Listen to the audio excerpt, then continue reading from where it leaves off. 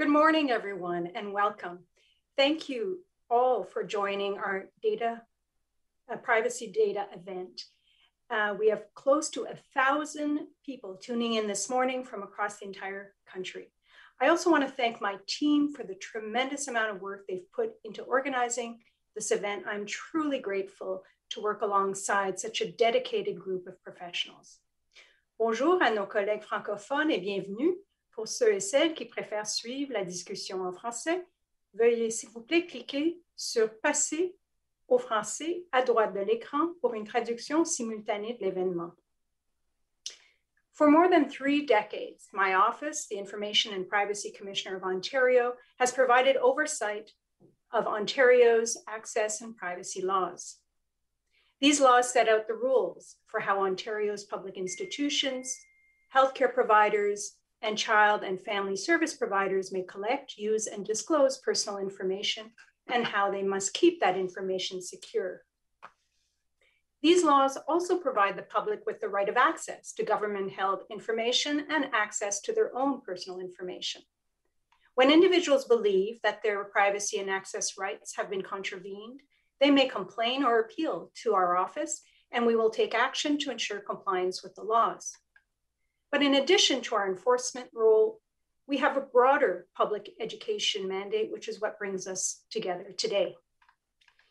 Every year, my office hosts an event to commemorate Data Privacy Day, which is observed around the world to raise awareness about data protection and promote privacy best practices.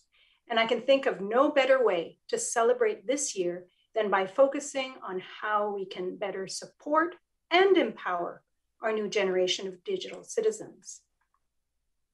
Children are growing up more and more connected, using more of their own mobile devices, sharing more personal information through social media platforms, and at younger and younger ages. And the time spent online daily is also increasing, especially since COVID has forced many of us, including our children and youth, to live, work, and play and study online almost full time. School, medical appointments, social functions, and even extracurricular activities like music and dance lessons are all online now. Soon our children and youth may be all living in the metaverse, a form of virtual interactive reality. The question is, are children equipped with the skills they need to develop healthily and thrive in this new digital world? A young person's digital identity, portrayed by what they put out there and what others may post about them, has huge impact on their present and future lives. Everything done or said online leaves an indelible mark. Once information is posted on the internet, it can be collected, replicated, and used by others without knowledge or consent, and control over it can be lost for good. Despite their natural curiosity and sense of invincibility, young people often aren't aware, or at least fully aware, of how their personal information is actually being collected and used. They may not be aware of the privacy risks that loom out there every time they go online, including offensive, illegal, and fake content, bullies, predators, and identity thieves, increased tracking and surveillance of their behavior, monetization of their personal information and online activities, the use of algorithms to nudge their purchasing behavior or change their attitudes about things and influence their decisions that may have long-term consequences on their life, choices, and opportunities. Not to mention the negative impacts that participating in the digital world can have on children's physical and mental health. According to the Wall Street Journal's investigative series, The Facebook Files, about 1 in 3, or 32% of teenage girls who felt bad about their bodies said that using Instagram made them feel even worse. Teens, especially girls, also said social media compounded their struggles with problems relating to eating disorders, self-harm, and suicidal thoughts. Globally, over the past decade, there is growing recognition and concern that children's privacy, autonomy, and well-being are increasingly at risk in the evolving digital world. Hearing these risks, as parents and educators, Our first protective instinct might be to want to forbid them from going online or scare them from doing so. But I assure you that that will not be the takeaway from today's event. Without question, the digital environment offers real opportunities for young users. It can contribute to their education, to their access to information and leisure activities, to the expression of their opinions and thoughts, to the development of their curiosity and personality. It enables them to develop and maintain family and social relationships, especially now when social distancing can otherwise feel so isolating for so many of us.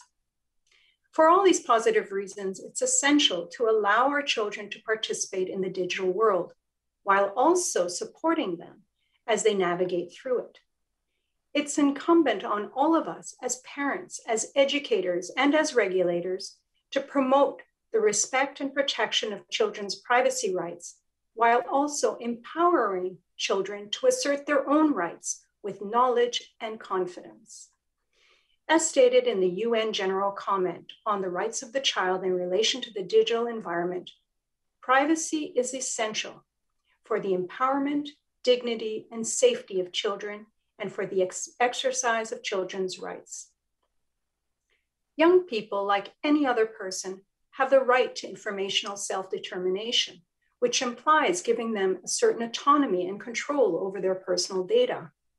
Not surprisingly, there's still much to understand about how we can better support our children and youth as they develop their sense of identity online, teach them about their rights and responsibilities, and help them develop into good digital citizens. And today is about working to advance that understanding. Today's theme of empowering a new generation of digital citizens is in line with one of my office's strategic priorities, children and youth in a digital world. Our goal over the next 4 years is to champion the access and privacy rights of Ontario's children and youth by promoting their digital literacy and expansion of their digital rights, while also holding institutions accountable for protecting the children and youth they serve. To further this goal, we have in the past few months published Privacy Pursuit, a kids' activity book for children to learn about online privacy, launched a webinar at the start of the school year on protecting student privacy rights in Ontario to add to a long line of existing privacy guidance for schools, parents, and teachers, including actual lesson plans. We issued our first 2 orders under Part 10 of the Children, Youth, and Family Services Act that protects the privacy of children and youth in care. And we dedicated 2 episodes so far of our Info Matters podcast on the privacy of young children and another focused on teens, both of which are available on our website along with all of our other resources or wherever you get your podcasts.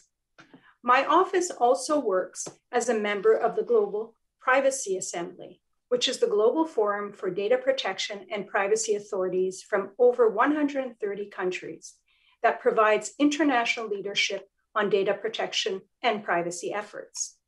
Through our work with the Assembly, we support the development of comprehensive and harmonized approaches to privacy and data protection on a global scale that informs and supports our office's work here in Ontario.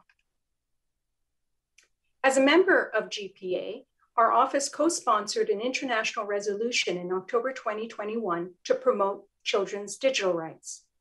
This builds on an earlier international resolution adopted in 2016 to promote the adoption of an international competency framework on privacy education. To further the commitment we made in that resolution, our office, together with all of our federal, provincial, and territorial privacy commissioners across Canada, issued a joint letter urging the Council of Ministers of Education to include privacy as a clear and concrete component in digital literacy curricula across the country, based on the competencies and skills set out in that international framework. The framework serves as a roadmap for educators outlining 9 foundational privacy principles students ought to know and understand, including how to exercise their privacy rights and responsibilities as digital citizens. In addition, legislators around the world are introducing special protections for children's online privacy.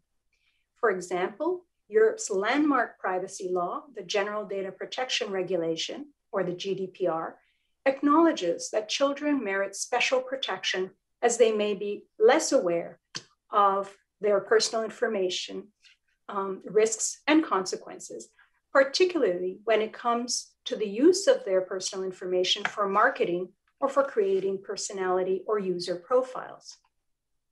Ontario's white paper on modernizing privacy in Ontario proposed a private sector privacy law that would include special protections to guard against the heightened dangers targeting children by introducing a minimum age for valid consent and prohibiting organizations from monitoring children for the purpose of influencing their decisions or behavior.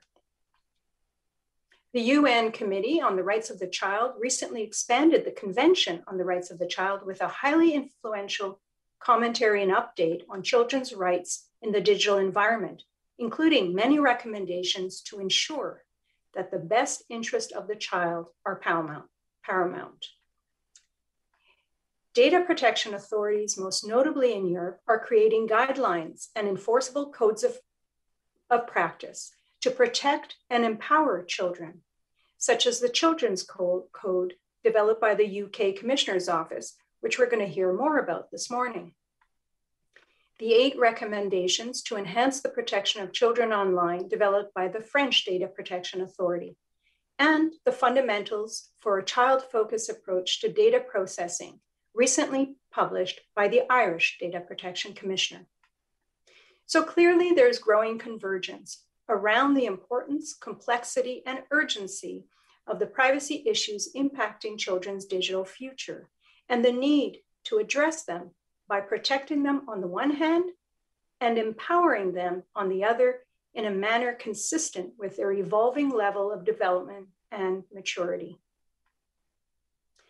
To quote the great and inspiring Nelson Mandela, there can be no keener revelation of a society's soul than the way it treats its children. And so with that inspiration, we begin.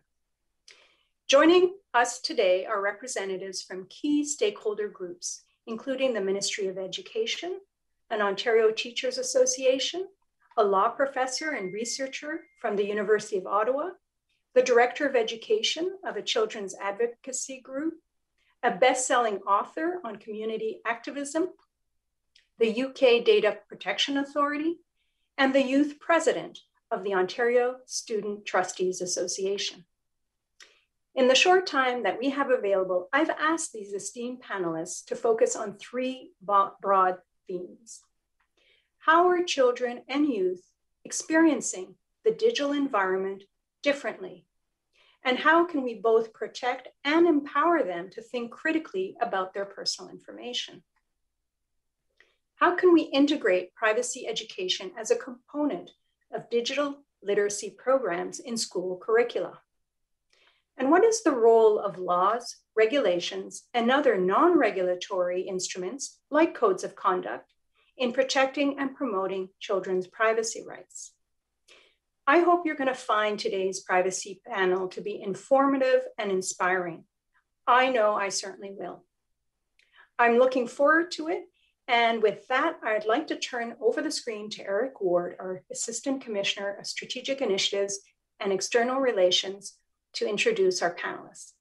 Thank you and have a great event. Thanks so much, Commissioner Kosseim, for that introduction. And as a privacy professional, but also as a parent, watching young people living and learning in digital environments, what you've said reverberates very strongly for me. Now it's my pleasure to open our panel session. And let me begin by introducing Dr. Jane Bailey, a professor of law at the University of Ottawa and co-lead on the Equality Project. That's an initiative focused on young people's experiences with digital technologies and their impact of corporate profiling practices on young people and their relationships. Next is Keith Baybayon, who's a secondary school student at Marshall McLuhan Catholic School. And what a great school name for someone who's interested in the digital lives of young people. And where Keith serves as both a student trustee and as president of the Ontario Student Trustees Association. Keith, we're so glad to have you join us today. Anthony Carabache joins us from the Ontario English Catholic Teachers Association, where he works as a provincial coordinator for additional qualifications courses. Anthony also conducts talks provincially and internationally about modern teaching techniques and believes in the power of technology to enhance teaching and learning rather than as a replacement of personal interactions that are so important in the development of critical digital citizens. We're also very pleased to have with us Assistant Deputy Minister responsible for the Student Achievement Division of the Ministry of Education in Ontario, Yael Ginsler. Yael holds a Bachelor of Education degree from McGill University and a Master of Education degree in Technology, Innovation, and Education from the Harvard Graduate School of Education. Welcome, Yael. This event would not have been possible without the help of Matthew Johnson, who's widely recognized as an expert in digital literacy and its implementation in Canadian curricula, as well as being the Director of Education at Media Smarts. That's Canada's venerable Centre for Digital and Media Literacy. We also have with us today the multi-talented Dave Meslin, who wears many hats, including as community organizer and activist.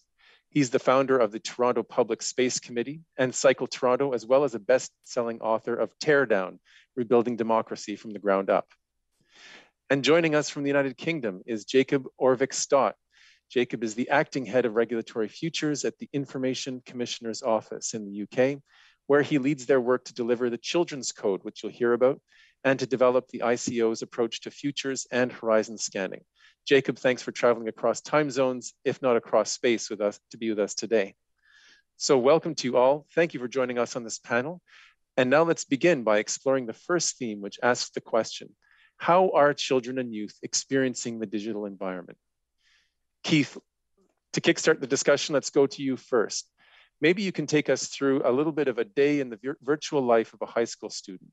What kinds of things do you and your peers typically do online in any particular day? Yep, for sure. I guess I can refer to these past few months in terms of virtual learning because we did have two pivots.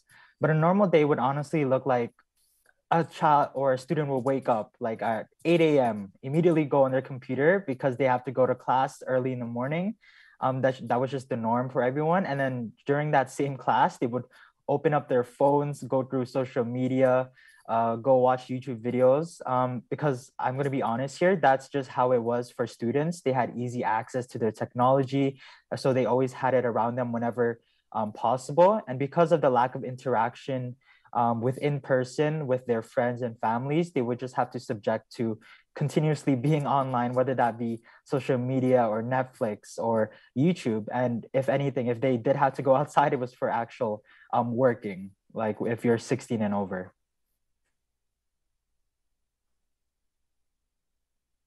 Thank you, Keith. And I trust that everyone watching today has turned off all those other distractions and are focusing just on our, on our words today. It's difficult to compete against all the information available on the global information system. Keith, that's really interesting. Matthew, let's go to you. For years, your organization has been studying how children and youth experience the digital environment. Can you give us 2 or 3 key findings from your most recent research? Sure. Well, you know, one of the things that came up in our most recent research that really demonstrates the way that young people in general don't really understand the privacy implications of the platforms that they use and even the business model, even how these platforms that they use make money, was one of the questions that we've asked in the last few phases of our Young Canadians in a Wireless World study, which has been going on since 2001, is we asked them whether or not they agree with the idea that if a website has a privacy policy, that means it will not share their personal information with others. And of course, that's not true. Privacy policy, of course, simply lays out how information collected will be used. But still, in this data that we're going to be releasing probably next fall, we found that 2/3 of the youth we surveyed still believe that that is true. And that's just slightly lower than it was when we last asked that question in 2014. So what it really shows us is that, even though so much of our research, both our quantitative and our qualitative research, has shown that young people do care about privacy, that they really do have strong feelings about it, and they take a lot of steps to manage their privacy. When it comes to collection of data, when it comes to their privacy with respect to the corporations that, of course, control almost all of the online spaces that they use, they really don't have the information that they need to interact as informed consumers. Thanks so much, Matthew. Jane, turning to you, you've been examining the online experience of young girls more specifically. Can you talk a bit about some of the additional online risks or barriers that young girls face from a privacy, safety, and equality point of view? Sure, thank you. We've, in our work on the Equality Project and its predecessor project, the eGirls Project, we've had a number of things that have come through in the research. And in our qualitative studies, young people have expressed concern about the ways that the current data in exchange for services model of digital communication incents them to disclose as much data about themselves as possible. And they understand that somehow they're being profiled and judged based on categories, even if, as Matthew indicates, neither young people nor adults actually understand specifically the processes that are underlying those sort of algorithmic machinations. And so in the eGirls research, girls and young women specifically told us about the difficulties of being in that environment where they were encouraged to share as much information about themselves as possible, and then were bombarded with stereotypical images of beauty, sexuality, and femininity. And emulating those stereotypes in their own self-representations online was complicated. On the one hand, if they didn't repeat them, they often felt that they didn't get the likes that social media companies have set up as markers of social success. And then on the other hand, repeating them often exposed them to conflict and ridicule. So they've described to us a sort of walking a tightrope situation, which one young woman described to us as a battle to be, quote, pretty and just a little bit sexy, unquote, but of course, not too sexy. So in an unequal world where expressions of gender and sexuality are quite heavily policed, getting the balance wrong in their own self-representations and being targeted by acts like non-consensual disclosure of intimate images were understood by many of our participants to have especially dire consequences for girls, young women, and to us LGBTQ+ youth. So the critical issues weren't only what other individuals were doing, but also the degree to which we've set up a privacy disrespecting ecosystem that's aimed more at maximizing profit and created this sort of perfect storm for facilitating judgment, harassment, and discrimination. Thank you for that. And it sounds like fascinating research. We encourage everyone watching to go and turn to that after the panel. Are there any other comments from our panelists?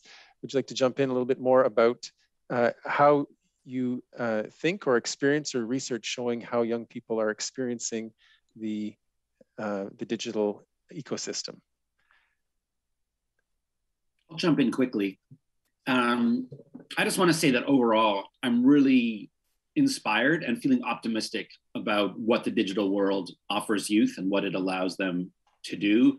All these issues we're dealing with today are crucial, and there are real dangers that we need to be talking about.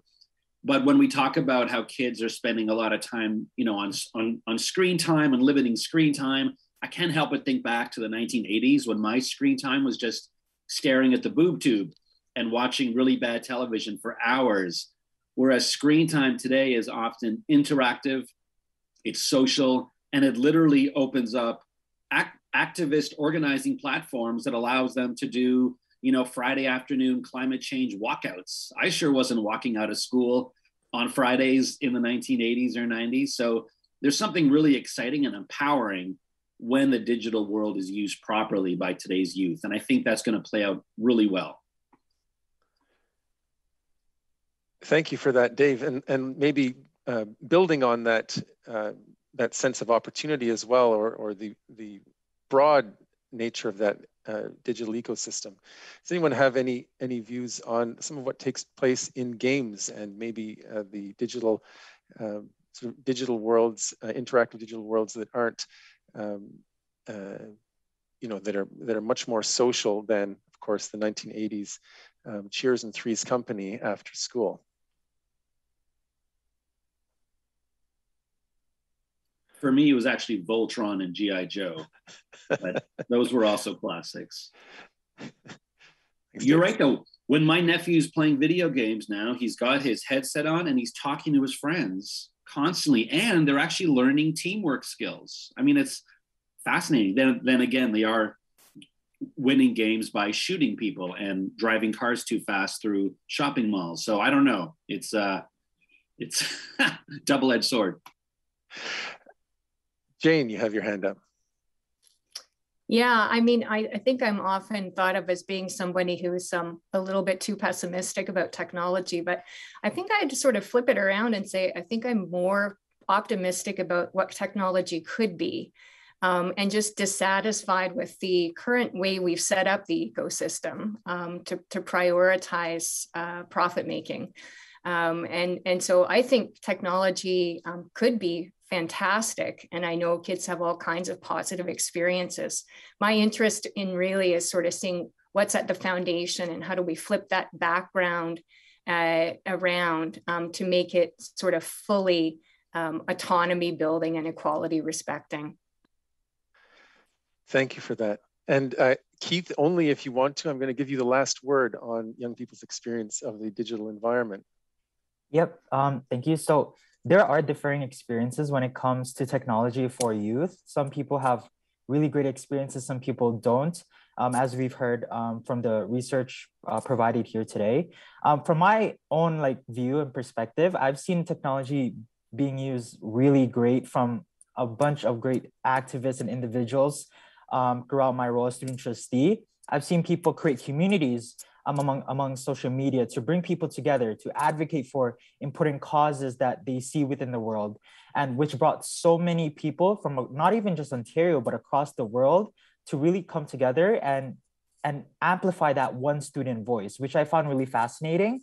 But I do believe, as Jane said, that it can be improved greatly for technology to really benefit every single student out there, and not just one specific group, but every single youth that has access to the technology. Thanks so much, Keith, for those great insights. Let's turn now to the second theme, which brings forth a discussion on the idea of integrating privacy as part of the educational curriculum on digital literacy.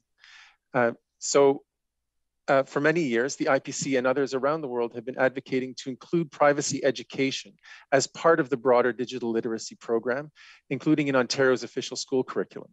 Where are we at on that front? And what could or should Ontario do next to make this happen more consistently across the board? I'll put the question first to Yael Ginsler. Yeah, thank you so much for that, Eric. And certainly the advocacy has been helpful by the IPC and others. Digital literacy, of course, is a critical skill. It's a cross-curricular skill that we see in our curriculum. And students certainly have multiple opportunities to develop and apply those skills. They do that by learning online, by doing research, by creating their own media works. We heard a little bit from Keith and Dave about different opportunities, for example, that students are engaging in the educational setting with technology. And certainly we have created some mandatory learning expectations now in our kindergarten, as early as kindergarten, right through grade 12. To support digital literacy and more specifically learning about privacy. as part of that. And it's captured in a lot of different places. And I'll start by giving you maybe a few examples just to help sort of bring this to life a little bit. I'd say the first sort of real exposure that students have about learning about digital privacy comes from learning about personal safety at large. And so we start that right from kindergarten.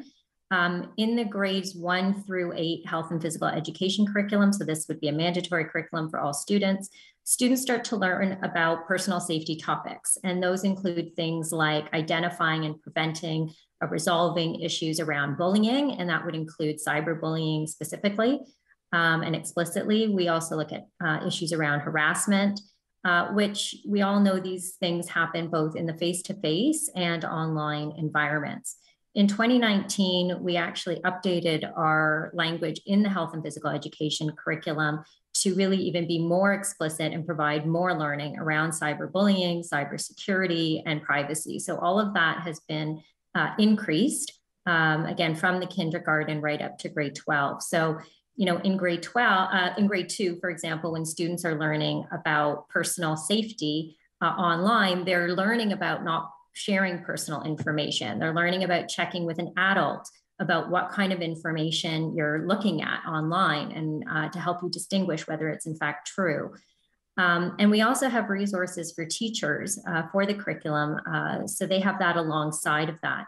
So in the curriculum, we really build in teacher prompts. So teachers are asking students things like, you know, what are some things you should be doing to stay safe when you're playing online? So playing games, for example, we've just spoken about that, when you're doing searches on the internet, when you're accessing videos.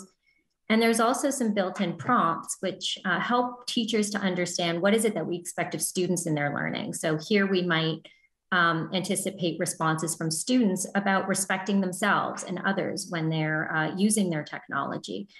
Thinking about their personal safety, when they see a picture or a video online and it makes them feel uncomfortable or confused or unsafe, to stop and to tell a parent or a trusted adult right away. To, you know, we also touch on the fact of, you know, some people in the virtual world aren't who they say they are. So how do you understand that? And of course, as students grow and develop, those lead to, you know, learning around trafficking, for example, really important learning that we have in our curriculum on that. So we start at a really early age. It's developmentally appropriate, but we really start around that idea of safety, and it builds from there. By grade 9, just to give you another example in a very different sphere, we recently updated the grade 9 math curriculum. And there students are learning about data. And in the data strand, they're asking questions about what about large amounts of data?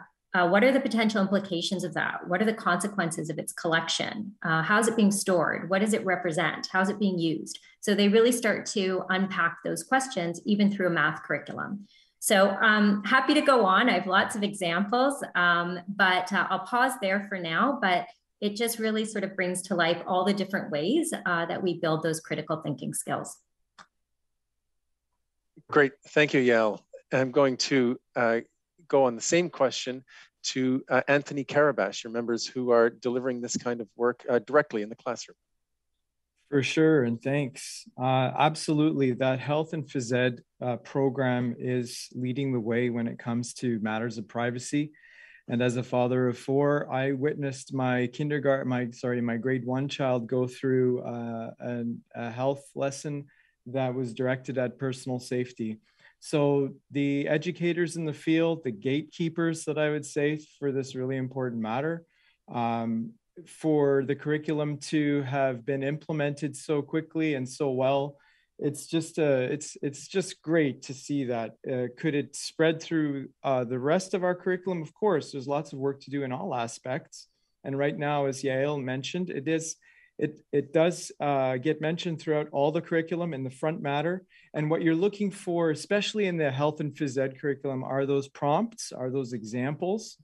And then our educators tend to run away with things, right? So once they start to collaborate with one another and get together and share ideas, these moments of learning turn into infographics. They turn into public service announcements.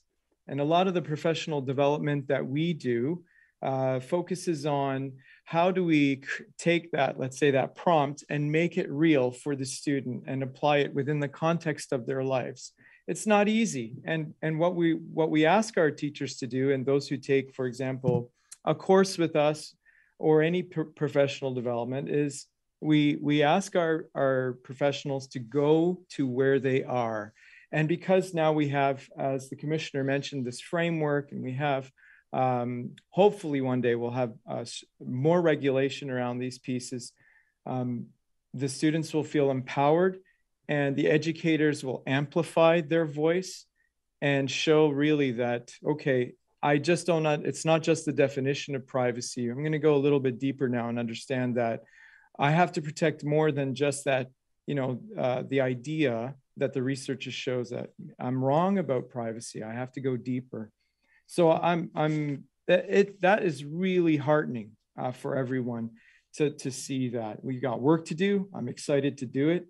And I hope we can do it together. Great. Thank you very much, Anthony. I'm going to turn now to Dave Meslin. Dave, teaching kids how to be digitally literate as part of their formal education program is one thing, but what about the invisible curriculum, as you've called it? Understanding that educators in Ontario have long been focused on developing students as responsible, democratic, and critical thinkers, how else might we empower the next generation of children and youth to assert their privacy rights and to find their democratic agency when dealing with companies and institutions whose privacy practices can sometimes seem unchangeable? Thanks, Eric. Yeah, I mean, the invisible curriculum isn't a term that everyone might be accustomed to. It describes all the things that a youth or a student will learn in a school that isn't actually in the curriculum, but they learn it through the way they're treated, the way their teachers behave, the way the administration behaves, the way they're asked to interact with their colleagues, etc. And when Patricia started this event by saying, are youth equipped with the skills they need? I think we have to be looking equally, if not even more, at the invisible curriculum rather than just the official things they have to learn about data privacy. So for example, I run a national campaign in Canada to lower the voting age to 16. You should all check it out. It's at vote16.ca. And we had all these masks printed up with the hashtag vote16 on the mask so we could spread our message out there. And I was on an Instagram live with a whole bunch of youth. And I said, we want to get these out there. Just DM me your address so we can mail them to you. And to me, that seemed like a totally normal thing to ask. And all these kids were like, you're not supposed to ask kids for their address. That is totally uncool. That's not appropriate. Like, they knew that. So in so many ways, kids are way ahead of us on lots of things. They're learning it in school. They're learning it through common sense. They're learning it from their parents. My concern is, will they have the confidence to speak out and assert themselves when the time comes, right? So, I mean, you mentioned Three's Company before, right? And I mean, the premise of Three's Company wouldn't make any sense anymore. It was this Jack Tripper, has to pretend he's gay because his landlord doesn't want mixed gender people living together because they're not married. Youth are so ahead of us on so many things. We're like dinosaurs. So what I want to make sure is, will they have the confidence to assert themselves? And I find that in our schools, we actually don't teach those skills. I find that in many ways, we're still in an archaic education system that really teaches kids that being obedient will get you ahead. And in the same, you might have a great teacher, there's exceptions to this, but the general rule I'm still seeing in the education system is, in the same way that someone might not speak out against sexual harassment in the workplace because your employer or your manager has power over you, will you speak out against something in the classroom that makes you uncomfortable, knowing that your teacher is grading you? And in the same way, will you speak out against a corporation that is trying to take your data, and on and on and on? We can cure bullying, sexual harassment, data privacy, and so many other issues by making sure that kids know that they have a voice, that it matters, and that you speak out against those in power whenever you want to, whenever you feel it's appropriate. And I don't think we're teaching that in school right now. Thanks so much, Dave. And it's a provocation. I think we'll be probably coming back to it in future questions. Let's go now to Professor Bailey. Jane, what about supporting the online empowerment of girls? Do we have a bigger hill to climb there? Do we need particular approaches along gender lines or along specifically non-gendered lines? What do you think? Yeah, so thanks for that question. I think probably three main messages that we've heard from young people in relation to education and digital literacy. First, don't treat online and offline like they're distinct. That goes back to Dave's dinosaur metaphor. Young people live a seamlessly integrated existence, and that's not something adults always understand. Secondly, address underlying problems. So education needs to address the systemic roots of some of the problems that we see surfacing for girls, young women, and youth from marginalized social locations more generally. So misogyny, homophobia, transphobia, racism, colonialism, ableism. This is definitely something that our research participants have told us time and again. If you want solutions to be long-term, if you want to proactively educate, you have to go to address the underlying roots that have really been with us throughout history and are repeating themselves in the digital environment.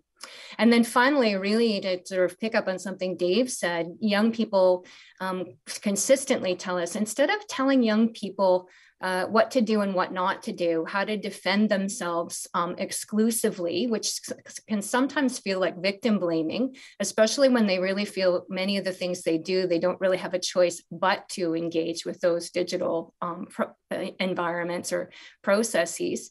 Teach them about their status as rights holders, their right to access information, to be free from discrimination, and provide them with tools to engage in policy process, in democratic processes, give them opportunities to learn about and critique corporate data collection and manipulation practices, show our commitment as adults to take responsibility for changing the environment we've created for them and to open these opportunities for them to participate as in democracy as citizens. Thank you, Jane. Keith, now let's go to you. How is this all resonating with you? Is this the kind of curriculum, is this the kind of discussion that you think students would want to hear and learn more about? Would it help raise their awareness of online risks? What do you think would help young people, particularly in schools, navigate their digital world? Yep, thank you for the question. This conversation highly sparked my interest as well because I am still in school, so I'm learning the same thing other students are learning. And the concerns raised, they're heavily important for students through their navigation in terms of digital learning because they're unaware. They're unaware of the risks that are imposed upon them because they're just learning to be more engaged within social media, within the technology, within even video games that they participate in, because there are potential risks that can come from every single type of platform that they may come across from. And that's why it's really important for educators and also even like at the governmental level to ensure that the curriculum that they're building up, that they're continuously improving and changing for the coming years are in line with the concerns that students might be raising or that students might experience throughout their educational learning. Because it's one thing to create a curriculum, it's another thing to actually include the voices of students. Like that could be through consultations, that could be through surveys or presentations towards students, because we can't expect them to start up a conversation when we don't present them the topic in the first place. Thank you for that, and a great contribution, Keith. And also a reminder that the curriculum and all these institutional processes take time, but that underlying digital ecosystem that young people are involved with and are innovating themselves and building is constantly changing, and a challenge to keep track of that and involve young people. Thanks, Matthew. Let's go to you. What about the role of parents? What could parents, and I'm asking, this is personal as well as professional, Matthew, what could parents of children and teens do at home to model positive behaviors of digital citizenship, including respect and empathy of others online? Yeah, it's personal for me too, because I'm also a parent of two very, very digitally active kids. And you know, our research has found, and it's really important for parents to know this, that parents are the #1 source of information for kids on privacy issues, by a factor of 2 to 1 over any other source. Parents are where kids learn how to protect and manage their privacy. So there are so many different things that we can do as parents that make a difference. Probably the most fundamental is to model respect for privacy by not spying on your kids online. And thankfully, that is something that seems to be less common than it once was. But it is really it's a practice that reduces trust. There may be some circumstances where closer supervision is warranted, and certainly you don't want to just let your kids go wild from the moment they pick up a tablet, but active surveillance is something that really is harmful to the trust between parents and kids, but it also sends a terrible message about privacy. What else we do around privacy changes as kids age. So with young kids, we really do have to take an active hand in managing their privacy, particularly their data privacy.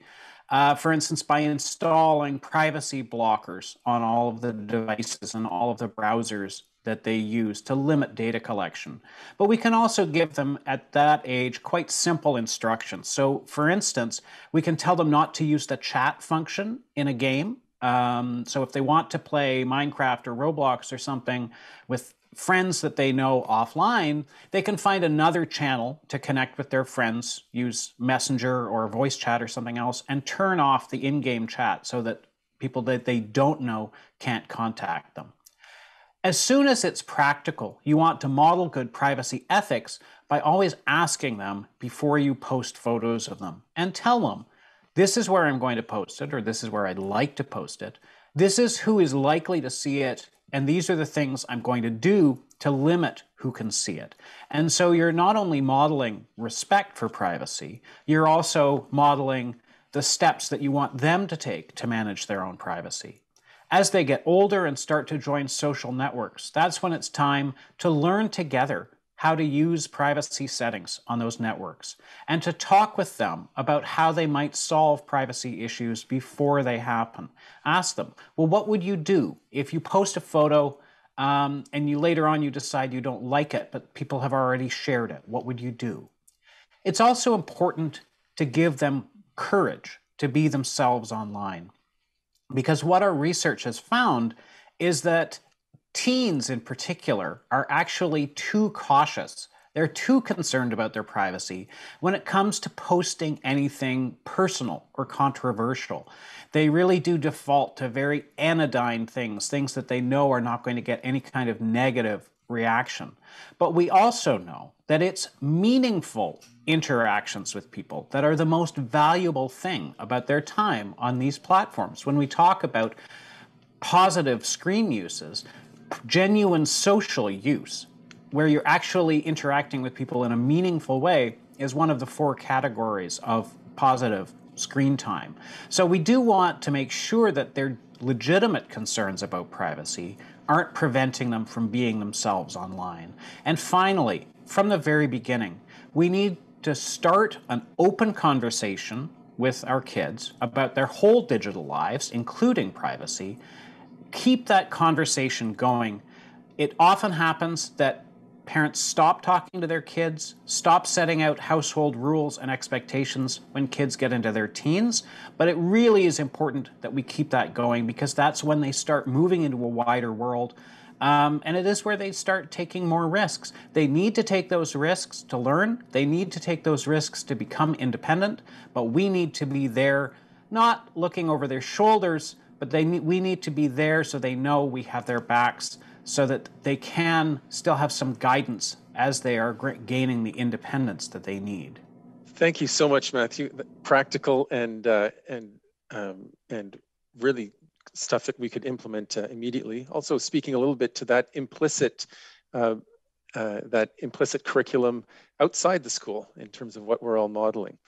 And we're going to save up a little time just by going straight to our next theme, which is close and near to our hearts at the IPC, the role of regulation and non-regulatory means of dealing with these issues we've been talking about. Jacob, you've been waiting patiently. I'm very excited to have you with us. I'm going to put the first question to you. Many of the privacy risks facing children and youth these days come from third parties, like social media platforms, educational apps, online gaming companies, behavioral advertisers, these sorts of things. At the UK Information Commissioner's Office, you've recently adopted a UK ICO Children's Code. Can you tell us about this? We know it's not a law per se, but who does it apply to? What does it cover? And how did you go about developing it? Do you think it's the kind of thing that can influence responsible behavior among these third-party players? Yeah, absolutely. Thanks for the question. Hello, everyone. So as you've said, Eric, the Children's Code isn't a law in a strict sense, but it does kind of articulate how we expect our law to be interpreted. And crucially, it does have teeth. So if organisations don't comply with the code, in the worst cases, we can actually fine people up to 4% of their global turnover or £20 million, whichever is greater. So same underlying sort of enforcement powers, if needed, as the UK's data protection law anyway.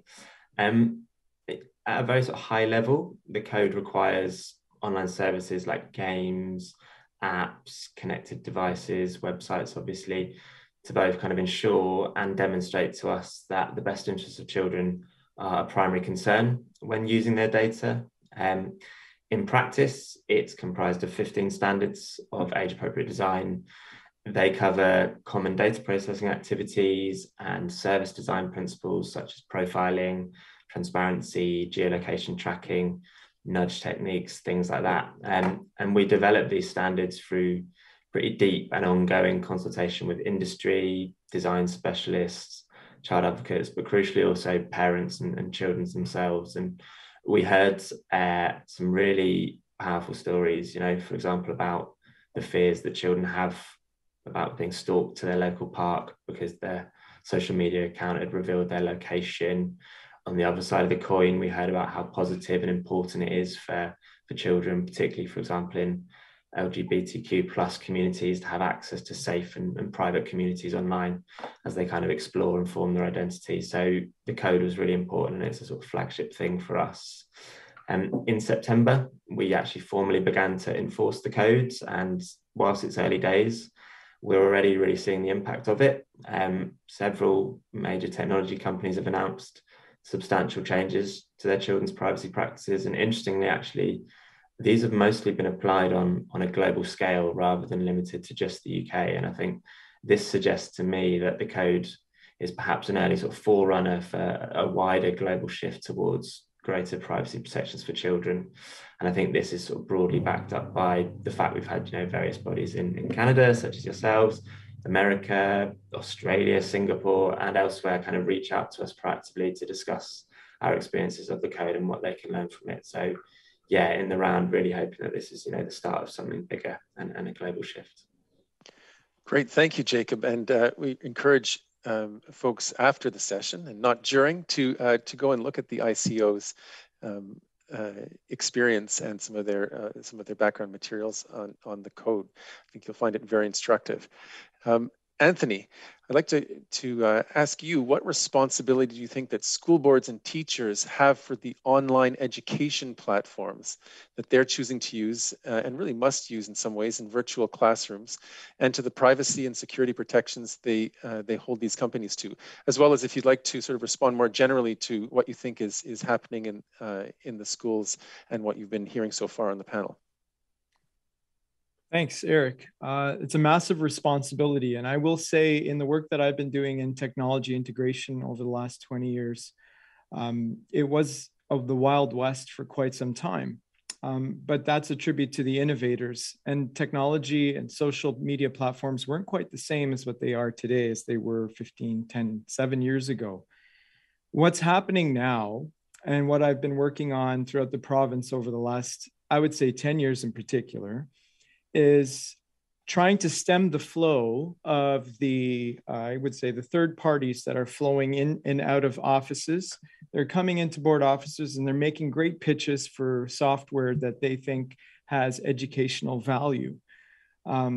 And they come in with credentials and they put their best foot forward. What happens is, especially in the mid-2000s, it created a culture of FOMO within our school system. So without that standardization at the time, it was still, oh, I'm using this particular product. How about this particular product? It was nonstop marketing. I myself had been flown out west to Alberta to talk to executives, flown to Cupertino to talk to executives about putting the product ahead of what we call in education, the pedagogy, the reason, the how we teach. So this was huge. This is a major issue. It still continues. We have some standardized tools across the province that are vetted, but this was born out of a lot of work and a lot of heartache. And the idea of protecting our students' privacy, especially their data, is still paramount. And I still think we have a lot of work to do in that regard. Our teachers operate and use tools that are provided by their employer. So the employer is the ultimate gateway to which tools are being used in the classroom. And those products are managed by very powerful marketing entities. And so without regulation and without standards that are established, it's very hard for anyone who works in a position of responsibility to filter out what's important for education versus what's the next shiniest and new and amazing thing that does the exact same thing that everything else has done before it. Wow, great comments, Anthony. And I think it'd be good to delve a little further into that. I wonder if, Yael, if you have any comments about the role of school boards and teachers with these online education platforms, or in responding to some of what you heard so far on on our panel about what's happening in schools. Sure, I'm happy to respond. So a few thoughts, picking up on Anthony's comments. The ministry does try to support educators in identifying those tools. So one of the ways that we do that is the Ministry of Education does provide a secure online environment, an online learning management system that we call the virtual learning environment. We provide that to all district school boards at no cost. And the virtual learning environment, does of course meet the Government of Ontario Information Technology Standards. It's secure, it's password protected as a platform, and it can be used to deliver online, remote, or blended learning, and it has some digital tools built into that. So that's just an example of some of the efforts that we're making. School boards are not obligated to use that system, but it is available to address some of the very concerns that have been raised around sort of protection of those learning environments. We also have taken some steps around also just in general cyber protection frameworks. So we are drafting those. Those are in development. And with the greater sort of adoption of online tools and apps and resources by educators, there are opportunities to embed greater data privacy obligations for vendors into school board procurement requirements. So that's something that we are looking at. And of course, a vendor management standard is needed in the sector, in our sector, in any of these instances. So looking at that through the oversight requirements of personal and sensitive data will continue to be important for sure. Those are just some of the sort of regulatory pieces that we're looking at. We also recently issued a policy and program memorandum around bullying prevention. So that sort of addresses, back to Dave's point earlier on about sort of the non-curriculum, the curriculum that happens in schools. And so of course, the interaction of students day to day is one of those things. And so we do have additional vehicles and levers in that regard. Great, thank you, Yael. And maybe I'll come back to Dave Meslin. The IPC has identified children and youth in a digital world as one of our strategic priorities. It will guide our work for the next few years. Our goal is to champion the privacy and access rights of Ontario children and youth by promoting their digital literacy and digital rights, while holding the institutions accountable for protecting children and the youth that they serve. So what concrete advice do you have for the IPC? Sure, thanks, Eric. And I love those crazy furry horses behind you. They're like chicken horses. I love them. I think when it comes to regulation as a solution for problems, we have to be very careful. It can be a slippery slope. And I'll give you an example. You know, there's a big push now for censorship and regulation of false information, fake news, dangerous information that goes against science, whether that's about climate change or vaccines. I'm double vaxxed and boosted. At the same time, it terrifies me to think that we would put those decisions in the hands of corporations or government. I mean, I don't want government deciding what's true and what's not true. I don't want Mark Zuckerberg deciding what's true and what's not true. I want all of us and our youth to have the critical thinking skills to be able to figure out what's true and what's not true. It's a really slippery slope to say that private companies should be censoring data based on what their internal processes decide is fact or not. So when it comes to privacy regulation, that's similar to me. I don't want to have privacy regulation so strict that we can't share data that maybe we would want to, because, you know, it's always opt out, for example. I like some of the data that gets harvested from me. I like the fact that when I see ads, they actually ads I care about. It's actually kind of convenient. What I would love to see, if there's one regulation that IPC can push forward, would be about the length of these privacy rules. I mean, Eric, you and I both know that when we see the checkbox where we have to approve that they're going to do this and that, the privacy policy, I never read it. Do you read it? I mean, who's got time to read a 10,000 word privacy policy? So the only regulation we need is that these policies should be opt-in or opt-out, whatever. They should be 100 words max, so we can actually read them. But I mean, we're all kind of being hypocrites here, because we're like, oh, we got to teach kids how to read the privacy policy, as if any of us have ever done it. So this all goes back to invisible curriculum. We need tiny privacy policies that all of us have the capacity to read. And then we need to give kids actual leadership skills to know that they should read it, make up their own minds, use critical thinking, and decide what they want to do for themselves. And again, with all due respect to the EIL and everyone in the education sector, I don't think we're teaching those skills. I have an article in this month's Alberta Views magazine where I talk about civics education in Canada. And I interviewed students in Alberta to find out what types of leadership skills they're being taught. And I was told about leadership classes. And I was like, oh, what's a leadership class? They're like, oh, the administration handpicks all the cool kids to be in this class, which is like the House of Lords model of leadership. Or one of them said, oh, I once got to read the news in the morning over the PA. And I was like, oh, cool. Did you write the news? And he's like, no, it was just given to me in a script, which I read. These aren't leadership skills. We are actually teaching all the opposite skills that kids need to learn how to find their own voice, be critical thinkers, trust their own voice, and exert that voice. So again, It all comes back to invisible curriculum. I can't stress that enough. Thank you, Dave. And these horses can actually attest that I set aside 3 or 4 weeks every year to read all the privacy policies, actually. Doesn't everybody? I'm pretty sure we all do. Let me go to Jacob now. Jacob, you're in the position of the regulator. The ICO in the UK has a jurisdiction with respect to private sector actors, and also the government institutions.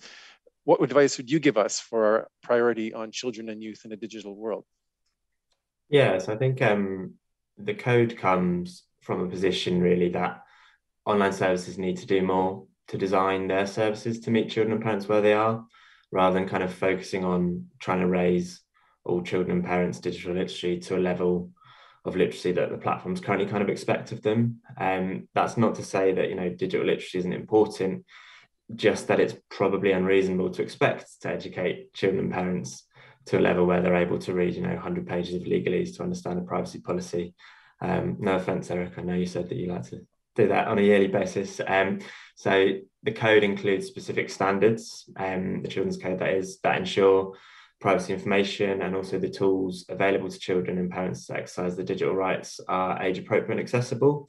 So first bit of advice really is demand better transparency where it's needed at source. Beyond that, I have a sort of second related bit of advice, if I may, which is to kind of go further and to show and prove to online services that such design is both possible and beneficial. Throughout the code transition period, we hired design specialists and we worked with design agencies to produce design artifacts, workshop templates, examples of what good and bad looks like, to encourage and create a conversation about what good looks like for transparency design and stuff like that. And to finish on a kind of shameless self-plug, we did actually win an Irish Design Council Award for that guidance. I mention that to say that that shows that this is needed and it's valuable, not just to say, applaud myself. And we will be producing more guidance in this area of design, including things like design tests and metrics, so that services can test whether their designs actually work and things like that. So yeah, a couple of bits of advice there, but primarily demand better transparency from online services rather than expecting too much from other stakeholders. Thank you, Jacob. I think now I'd like to go back to Keith. Keith, you've heard our panelists on regulation, on what's happening in schools. Do you have any reaction at this point? Yeah, I do. Thank you for asking. In terms of the regulations for youth, I do agree with many points that were brought up to protect youth, first of all, but I do think there should be an emphasis placed on teaching youth like the necessary skills to actually make the decisions themselves. Instead of like continuously like placing restrictions, we should be proactively educating students to make like insightful decisions, to ensure that they make decisions based on their safety and what's good for them, because we should be ensuring that we're educating students to grow more with their mindfulness, to grow more with their attentiveness on what's in front of them, or the potential risks that may involve of pressing this button or signing up for this sort of subscription. Those sort of situations, we should be allowing students to basically grow within the environment so that they can adapt to the more complex situations that they may be put under, because placing restrictions is, can be beneficial, but it can also just tell the students like, oh, we don't trust you enough to do this, or we don't trust you enough to do that. So that's like the main messaging behind it, is that we have to ensure that students are given the opportunity to learn and to grow, while also ensuring that their safety is put at the forefront of any decision that is made, like to place these sort of regulations in mind. Keith, you're raising a really important, and I would say even subtle, bringing a sort of subtle set of issues together in a really helpful way. We have, of course, the understanding of vulnerabilities, but also the need for trust and experimentation, and young people, children and youth, growing into their evolving capacities as democratic citizens and as participants who are helping to make these environments. I wonder whether any other. So I'll open the floor to all panelists to go further on that, or maybe this is your chance also to respond, disagree, and engage with anything that you've heard so far from the other panelists so far. So who would like to go first? I think I see Jane Bailey. Jane. Yeah, thank you. Yeah, so really, really great points from everyone. I really appreciate Keith's comments around the importance of focusing elsewhere if we're thinking about restrictions instead of restricting young people. The one issue that we've been thinking about quite a bit is around this issue of consent. And especially as we enter into this environment where data is being processed in such complicated ways through algorithms that have implications not just for the individual that's consenting, but for broader groups of people, including their friends. I have a concern about whether one, we could actually express in privacy policies exactly what's happening, so people could be making a decision in an informed way. And secondly, whether we might not then want to be thinking about situations where we do need to impose limits, not on young people, but limits on what it is that corporations are allowed to do in terms of collection and manipulation of data. And so I think the UK model is a really interesting one. Great, thank you for that. And maybe I'll turn over to Anthony. I see you've got some points. Thank you. First, an invitation to Dave. I will take you around our amazing province and I will show you that you can be happy with some of the work that our teachers and educators are doing around leadership. I promise I won't disappoint you. There is some good work. We got work to do for sure, Dave. I totally agree, but man, I want to show you what we got. So I'm going to make sure we connect afterwards. All right. I think the key is, there are a couple of keys for us to understand. You're asking a family, a teacher, a student to stand in front of what one company spends annually, around $40 billion in persuasive technology. And so from the academic side of things, we talk about the importance of standing against it, but we don't market like they do.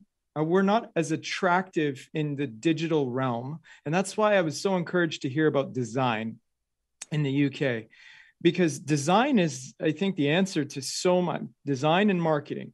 And if we continually ignore that they are being bombarded, but we keep taking the high road saying, well, we'll educate them.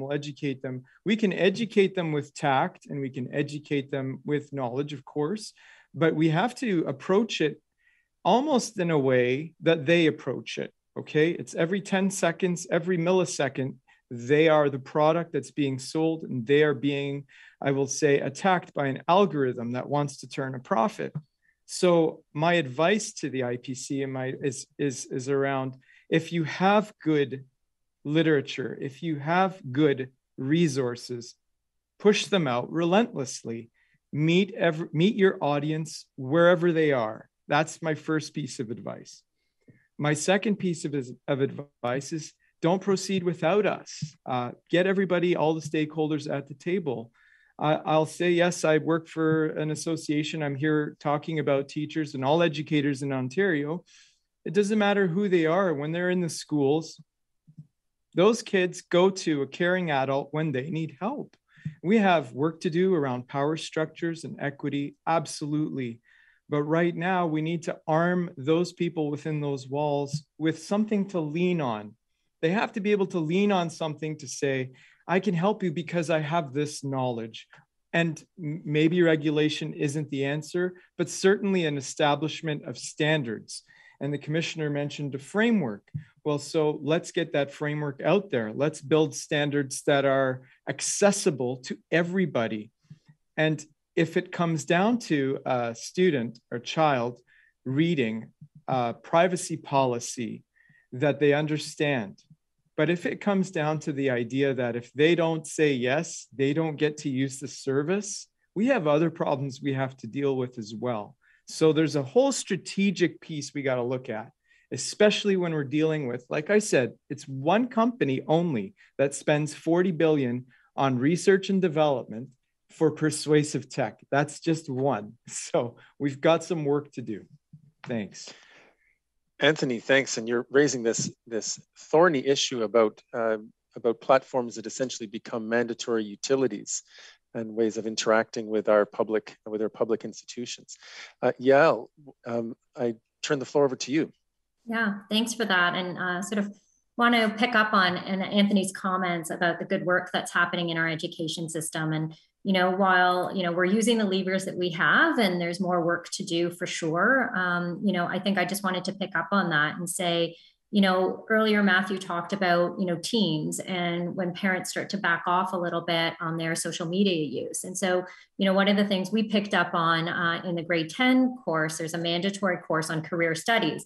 And one of the things that we picked up on there was, again, around looking at your presence in social media and the impacts of that presence over time on your both educational, career, and sort of life opportunities. And so what, we go through things like, protecting your, information, like your social insurance number and, things like that. But we really then get into this idea of, passive digital footprints versus active digital footprints. And where does that leave you as a citizen? So certainly on the leadership, I think student voice, lots of work that's happening in schools around that. And we're still trying to pick up where we can in the curriculum on helping students understand their privacy rights and their responsibilities as they currently exist. And those are sort of the levers that we have, and would echo Anthony's point, more work to do for sure, and opportunities that lay ahead that we're looking at, but wanted to sort of echo some of the good work happening in schools. Thanks. Let me turn to Matthew. Matthew said so many interesting things about surveillance and trust and how children and youth negotiate their digital worlds. Take us a little deeper into it. Sure. I really want to reiterate that all of the research shows, ours and research done around the world, that young people do care about their privacy, and they want to learn more about it. We found again and again, being able to manage their privacy is a selling point for them in choosing what platforms they use. And that is a really important point to make to the platforms, that this is something that they do care about. It is something that will drive how and whether youth use a platform. And we've also found that when young people are made aware of the possible implications of privacy risks, whether that's personal privacy issues like photos or data collection issues, they're strongly motivated to take action. But we've also found in our most recent research that we still need to do a better job of supporting them, both in the home and in the classroom. In 2013, 1 in 6 students told us they'd learned how to use privacy settings on social networks from their teachers. In our most recent survey, data collected last year, that's risen to 1 in 4, which is an improvement, but a small one. But in 2013, a quarter of students told us they learned about data collection in school. And last year, despite all of the educational efforts from Media Smarts, from IPC and other organizations, that number has not changed at all in the past 8 years. It's still just 1 in 4 students that tell us they've learned about data collection in school. We know young people are actually subject to more data collection online. They're more surveilled online than any other group. So we really need to do more to help them manage the impacts of that collection. And those impacts could follow them for years or decades or their entire lives. Thank you. And Jane, would you like to add anything in at this point? No, the only thing I would reiterate, I really want to sort of pick up on something that Anthony said, and it goes to that point around consent. Again, because if you as an adult or a young person are in a situation where there is something that you have to use, and young people repeatedly tell us they don't really understand themselves to have a lot of options about whether they're going to use some form of social media, for example. If you don't really feel either specifically because you're in school and you have to use the app to get your work done, you can't say no. So what's the point in telling you what the privacy implications are if you don't have a right to say no to it? But even if you're in a social setting where you understand your social status and the health of your social networks depends on using particular apps. Again, like you can read a policy. You're not going to be able to negotiate the terms of that policy. You're not going to be able to change the terms of that policy. So in effect, kids sort of say, well, why would I? What could I do if I read it? Right? I need to have access to this app to do X, Y, or Z. So that's kind of the conundrum we sort of find ourselves in between. Obviously, respecting the knowledge and agency of young people, and educating them and providing them with the tools to make good decisions. But on the other hand, recognizing that we have created a digital ecosystem that is specifically designed to limit the reality of whether they can choose to do something or not.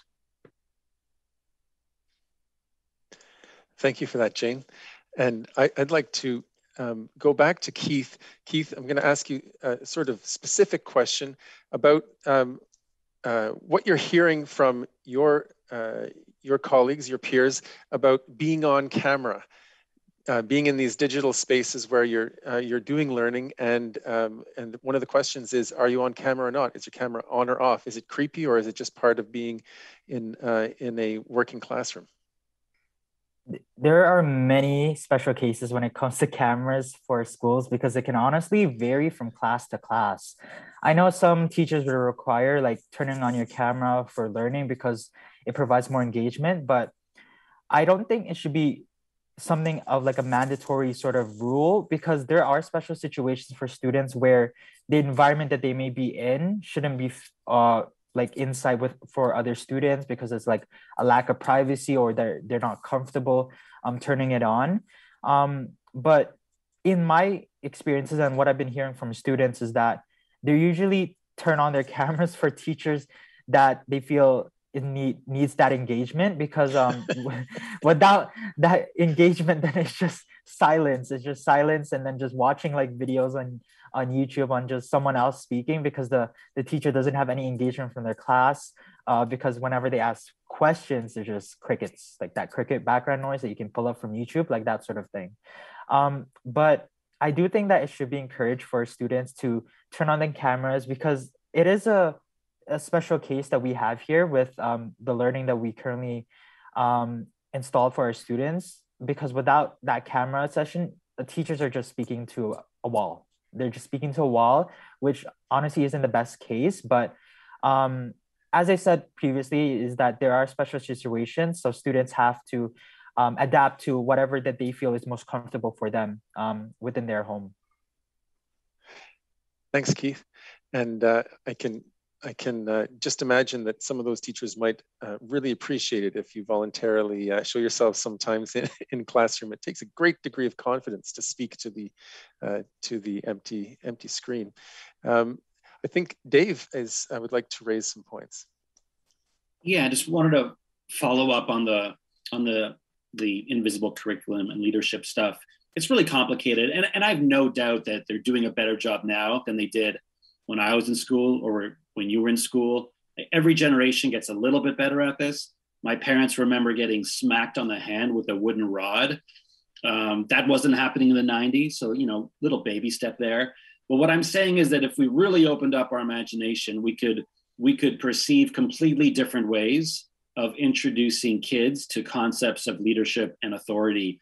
For my book, Teardown, I actually visited democratic schools in the US where kids actually participate in running the actual school, not running for student council, all the cool kids, and then the only mandate they have as a student council is to organize the annual school dance or whatever, but actually participating in real leadership and trusting them with that leadership at a young age. And I can tell you, Eric, these kids had higher emotional intelligence, more confidence, and less bullying, because they didn't see themselves fitting into a hierarchy where they let out the stress of being managed by their teachers, that they felt that they needed to manage someone underneath them.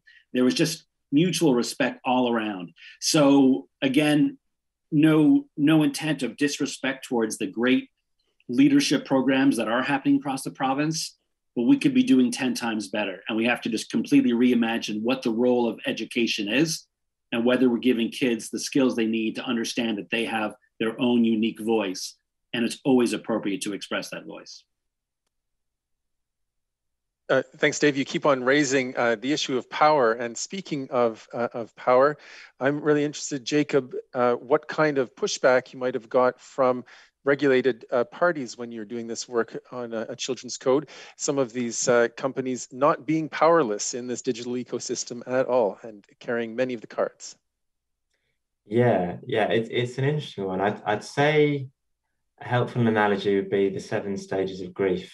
It sort of started when the code was just a concept that may or may not happen as a bit of anger, a bit of sadness. The main source of discontent, I'd say, was about the idea that the code may create new laws or new principles that are quite far removed from the existing legal framework.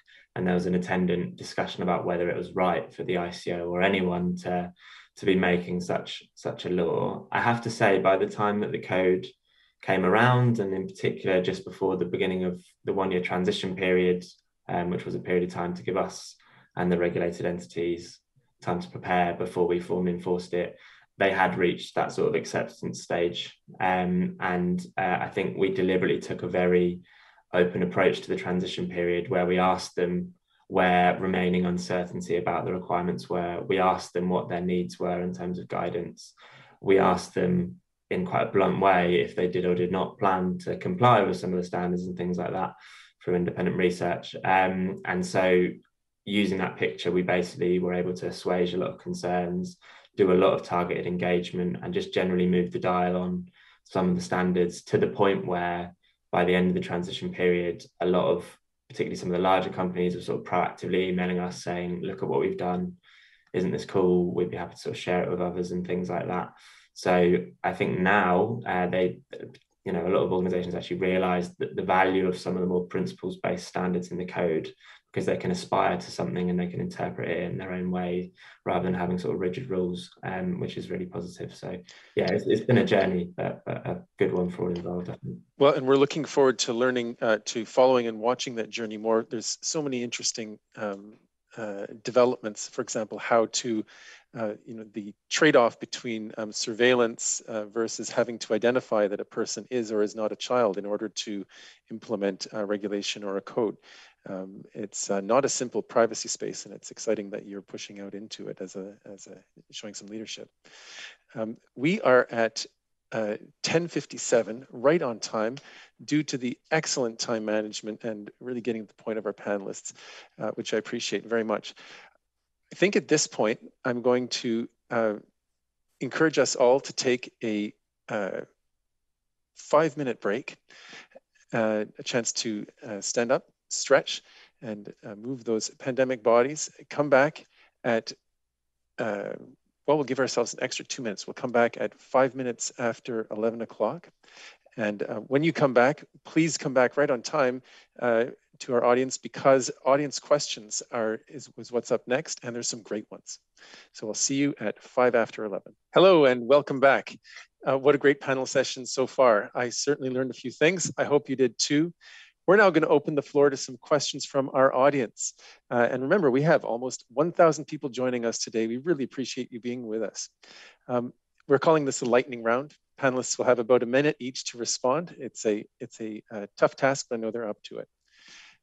So our first question from our audience is, what is the most compelling and convincing messages and tactics proven by concrete research that parents and teachers can use to help their teens make responsible choices when it comes to online activities? Great question. Why don't I turn it to Jane Bailey first? Thank you. Yeah. So number one, I would always say is familiarize yourself deeply with the website of Media Smarts and all of their resources. It is phenomenal and a global leader on this topic. The other things I think are really summaries of things we've said. Teach kids that they're right holders. Give them, support them to develop leadership skills so they can become engaged citizens. Talk to them instead of monitoring them in order to build trust. And provide them with tools for critical thinking. Walk the walk, be a positive role model yourself. implement responses in situations of privacy breaches, such as non-consensual disclosure, implement responses that drive home the nature of the harm and the extent of the impact to the breacher. That's something that young people have told us time and again as well. So young people can learn to understand very clearly the impact of those kind of actions. But I definitely would defer to Matthew on all of this because he's the expert. Well, Matthew, over to you, a strong endorsement for you and the organization's resources. Yeah, well, thank you. And obviously, I covered a lot of this when I was talking earlier, but I did want to say specifically around parents that one thing our research has shown consistently is that there is a strong connection between having rules in the home about how kids behave when using digital devices and how kids actually behave. In other words, household rules do seem to make a difference, and they do even with teens. And you know, my older son has just turned 13 a little while ago, so I know that for parents of teens, it may seem like what we say goes in one ear and out the other, but in fact, it really does make a difference. But it's also important to point out that the reason why rules make a difference is not generally because kids are concerned about punishment. And in fact, you don't necessarily even need to have punishments attached to rules. It is mostly because rules are a way of communicating the values and the ethics that you want your kids to live by. Particularly with teens, they're not motivated by fear of consequences or fear of punishment, but they are motivated by right and wrong. And that's why modeling behavior yourself is so important, because of course that sends just as powerful a signal.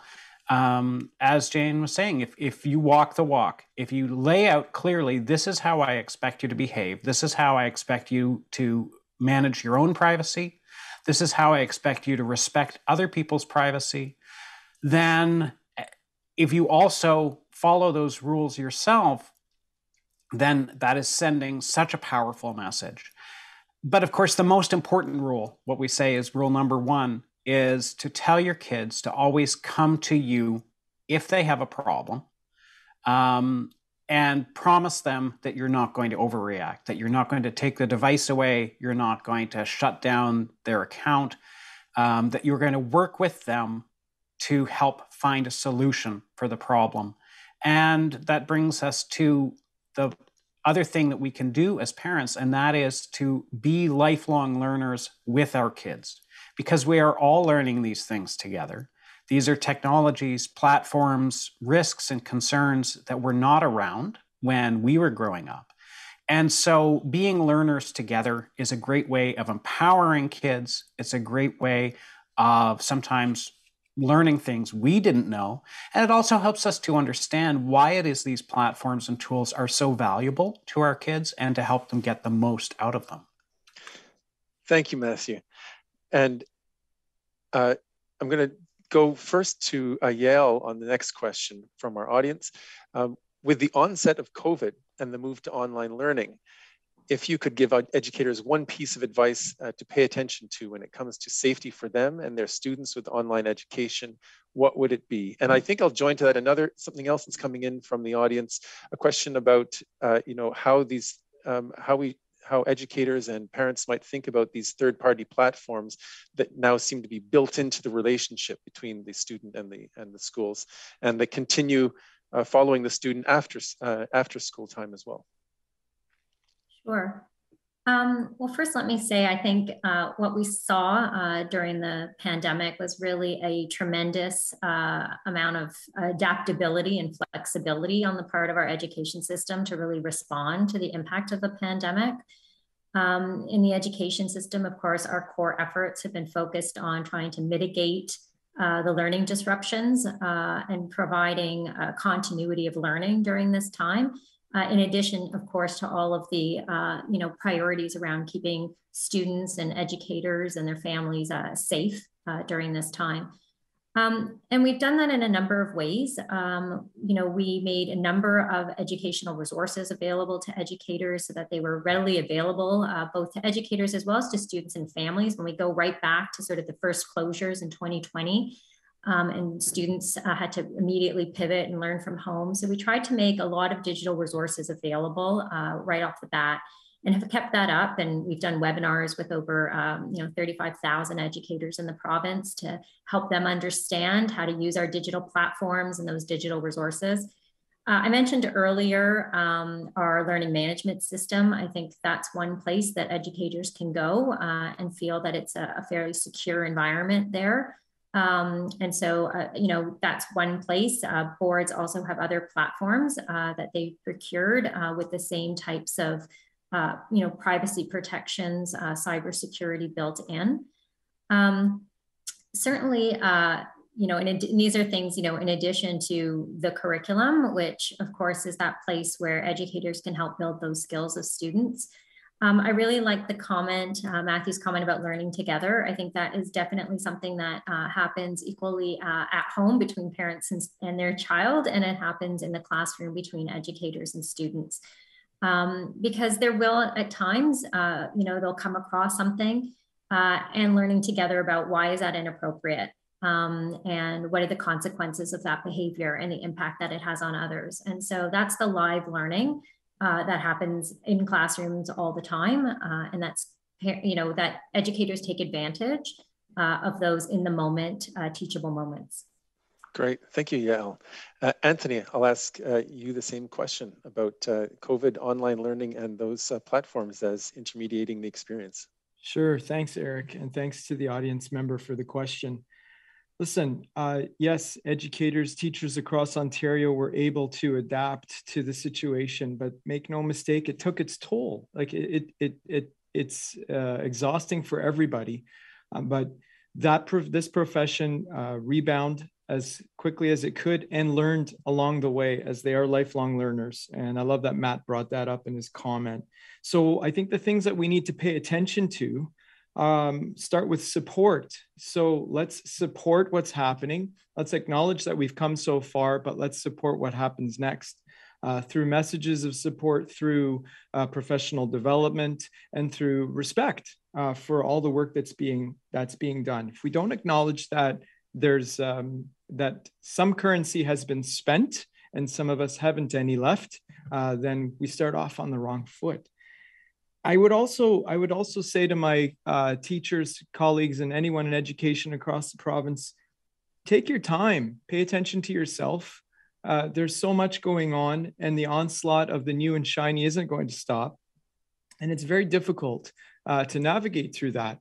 None of it is spectacularly new. There's a huge difference between improvement and innovation. And we throw the word innovation around a lot when it really is just the same product with a different cover. So take your time, learn what you want to learn, because educators and those people that are in front of our children, our most incredible resource, they know what's best for what that student needs. It's not somebody who's going to come in and talk about the next best app that's going to provide the best analytics on whatever they're learning. It's the person who's standing in front of them every day from between an hour and a half to 6 hours. Okay. And last, I want to say to everyone in education is, don't be afraid to say no. And we talked about this. We need to see examples of what it's like to stop something that you know isn't right. And if third-party vendors are coming in and this continuous onslaught of technology doesn't abate, we have to see examples of the defenders out there, the gatekeepers, saying, no, this doesn't meet the needs of the classroom and it's not pedagogically sound. Thanks. I'm going to switch up our order a little bit, and maybe I'll go to Jane, to you right now. We had an interesting question come in that might need some explanation from you about the Supreme Court's decision in Jarvis and what it means for children and youth in education, in secondary education, but also maybe afterwards in colleges and universities.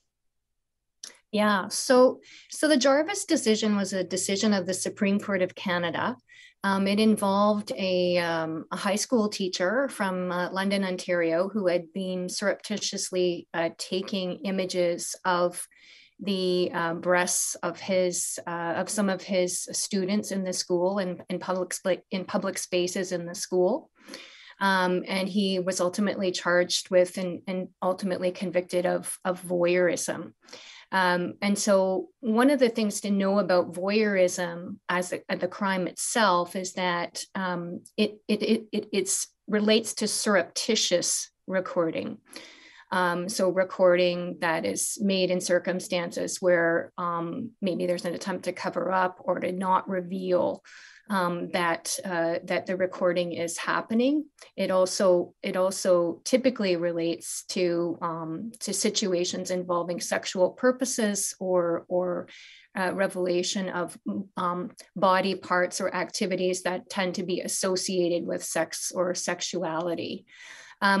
Now, in terms of the probably the most important thing from a privacy perspective about the Jarvis decision was it made very clear that students have, not just students, but everyone has rights to expect privacy, even in places that are understood to be public. And that includes in the corridors in school, it includes in classrooms. And the Supreme Court of Canada gave us a very, I think, carefully crafted sort of set of criteria and factors for thinking about when privacy is engaged and when any particular activity sort of goes too far in terms of infringing on the privacy rights. In this case, I think in the context of this question of students. And so the findings of the decision are specific to the offense of voyeurism, but the part of the decision that talks about privacy is really important for everyone to be thinking about in terms of student rights, in terms of the rights of educators, especially in environments where we are using digital platforms that enable recording. And so I think it's actually important for all of us to be thinking about, just because, kind of goes back to some of the things Anthony's been saying, just because a technology gives us the capacity to record, does that mean necessarily then we should be recording? And what are the implications of that recording, especially in an educational environment, for the willingness of students to actually participate in the discussion, knowing that now a digital record has been created of what has happened in that context. So I think it's a sophisticated decision. It's super important for all of us to be thinking in this era of growing capacity for recording and digital memorialization of all of our interactions, including this panel today, about the implications for the privacy rights of people who are involved in those interactions. Thank you for that. And I'm going to move to Keith, a surprise question. This is building on questions from the audience here. Do you have any thoughts for us about moving or supporting children and youth into positive uses of social media and or dealing with some of the challenges that they face on social media? That's a very excellent question. Thank you so much to whoever brought it up. But in terms of social media and the use of or teaching youth to lead more towards the constructive use of social media rather than sort of the fan-based popularity, I do recommend that educators or anyone who's teaching students itself to promote this sort of positive experience that can build upon confidence, that can strengthen relationship, increase awareness of a student's mind, is much more of a better path in terms of using social media, because you can do this in a variety of manners, whether that be encouraging students to follow or share inspiring stories about individuals or advocates, and also connecting with friends and family, and not just posting for the sake of of just getting some sort of validation from other individuals, because you don't need to get that validation from someone else. You just need to have or spend your time the way that you want to spend it on social media, whether that be posting, I don't know, a random update that you went to a cafe, or that you were with your friends after not speaking for like a few months. Like that sort of experiences is really great for you to promote. And overall, just finding out that balance between staying on social media and also focusing on what's in front of you is really crucial. This world that we call technology. So take time to connect with your loved ones, not only through technology, but also through face-to-face interactions, because they're really important in one's development as a child. And honestly, like all of these tips will just be will help students and youth be mindful of what's real and what's also important to you in the long run. Thanks for that, Keith. And I have to say, as someone who is moderating a panel and looking at chat and questions and notes, I'm starting to really appreciate the cognitive load that that students face in an online teaching environment. I have a lot of admiration for what you're working with. I'd like to go to a really great question that came in from our audience. Again, close to the IPC's own interests and focus. If Ontario ever adopts its own private sector privacy law, and we know that BC, Alberta, and Quebec have them, Ontario does not, should children and youth have their own specific protections? What might those look like? Jacob, you're in a great position to answer this from the ICO doing that work in the UK.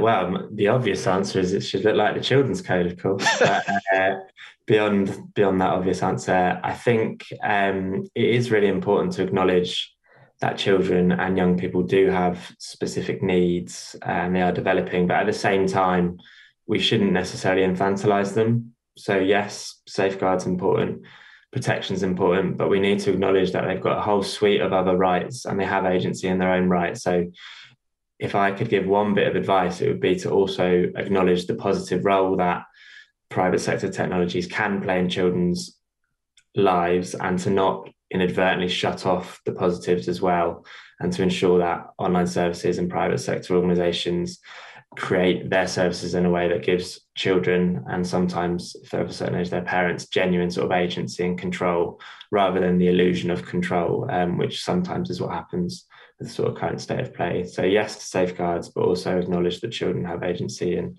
give them the tools that they need to use that agency. Thank you. Jane, if you have a quick word on this, and then I'd like to go to the Commissioner for a response to this question. Sure. Yeah. I mean, my thinking is that we need this combination of, we need to educate, but we also need to regulate. And the other plug I want to put in is to say, you know, and looking at the wonderful contributions that Keith has made to this program, that there should be far more engagement of young people in policy making processes, far more.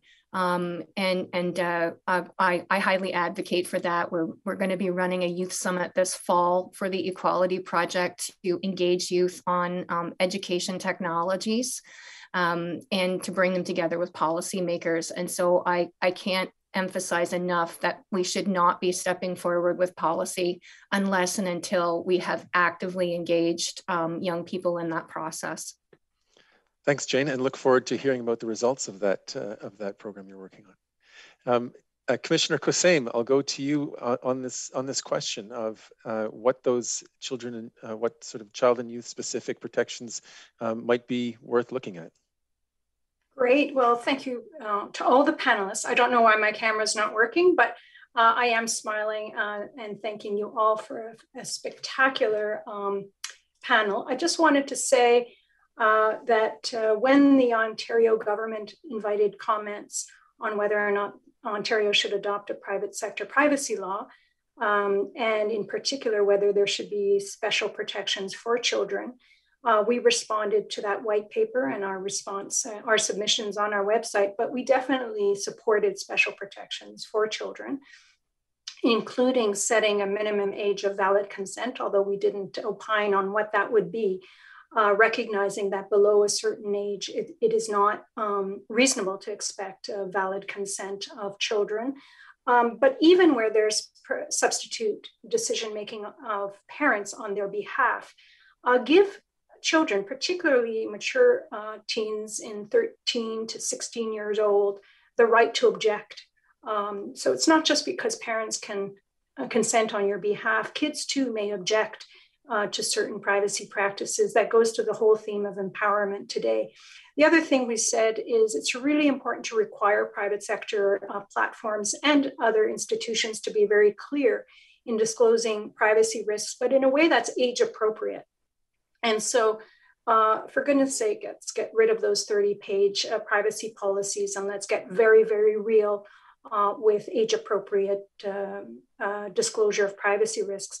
There should be special prohibitions against online profiling and nudging of behavior. This is many countries around the world are starting to prohibit that kind of use of children's information and influence on their behavior and their decisions, and we supported that.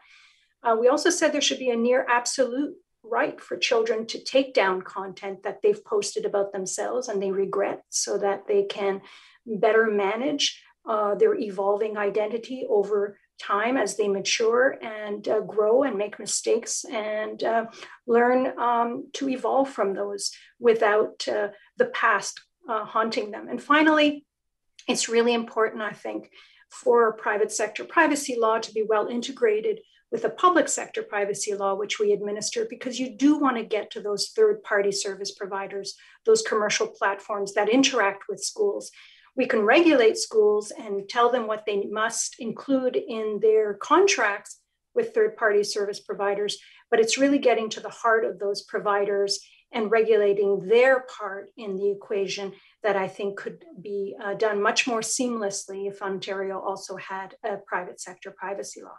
So on that, I will end. Thank you all. And I think I will hand it over to Warren, our Assistant Commissioner of Tribunal and Dispute Resolution Services, our newest addition to the team. Warren, welcome, and over to you for concluding remarks.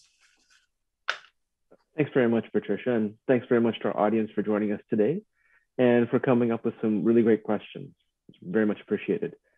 I hope everyone shares what they've learned here today, and for those who were unable to attend, you may let them know that they can watch today's seminar on our website or on our YouTube page. There also will be a blog by the Commissioner posted next week with highlights of this morning's event. Now, speaking of highlights, I'd like to close out this morning's event with a brief wrap-up of some of the thought-provoking and insightful comments from our panel today.